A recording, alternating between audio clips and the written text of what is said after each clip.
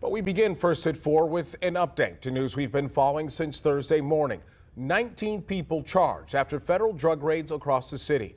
Thanks for joining us. I'm Nick McGill. And I'm Aaliyah Blackburn. We watched several of these raids in progress during Fox 59 Morning News yesterday. We also spoke with neighbors and people who witnessed them happening. I get to the door and I got 20 guns on me, and they slowly escort us. They have us separated on the curbs over here.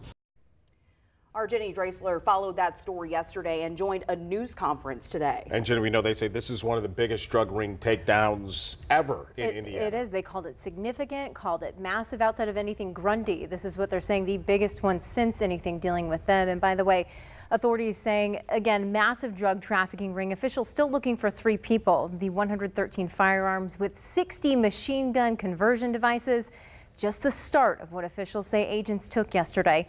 Law enforcement also seized more than 320,000 fentanyl pills, 100 pounds of meth, 450 pounds of marijuana, and $500,000 in cash. Officials told us today 18 locations in central Indiana and Arizona were part of the raids yesterday. 19 people were charged as part of the ring, and if convicted, they each face up to life in prison.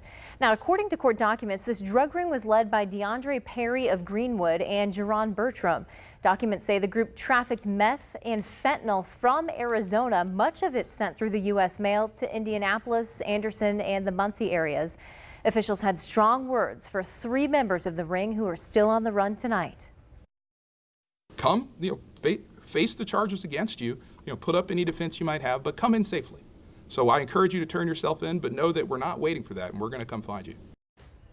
Those 3 wanted men include one of the accused drug trafficking leaders, 20-year-old Jerron Bertram. Now, police are still looking for 18-year-old Joaquin Carranza and 22-year-old Jordan Sumner. Officials consider them armed and dangerous. Investigators are offering a $15,000 reward for their capture, or $5,000 apiece. If you know anything about them, you're asked to call Crime Stoppers or call 1-888-ATF-TIPS. Jenny Drasler, Fox 59 News. Jenny, thank you.